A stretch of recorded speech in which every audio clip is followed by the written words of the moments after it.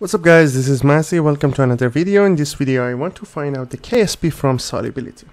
The solubility of Pb3 PO4 2 is given, which is 6.2 times 10 to the power of negative 12 mole per liter.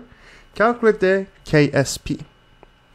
So first of all, Pb3 PO4 2, which is lead phosphate in solid form, when it dissolves is going to produce 3 Pb2 plus 2 phosphate, both in aqueous phase. Solubility is given. We're going to produce 3x of lead and 2x of phosphate. So the KSP will be 3x to the power of 3 times 2x to the power of 2. That's going to make it 27x cubed and 4x squared. That's going to be 108x to the power of 5.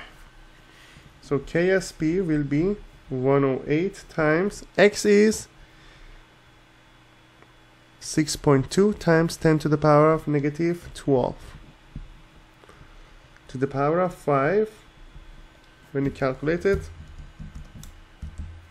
going to be 9.9 times 10 to the power of negative 55. So that's the KSP for lead phosphate. I hope you enjoyed this video. Please leave me a comment if you have any question. Please don't forget to subscribe to this channel.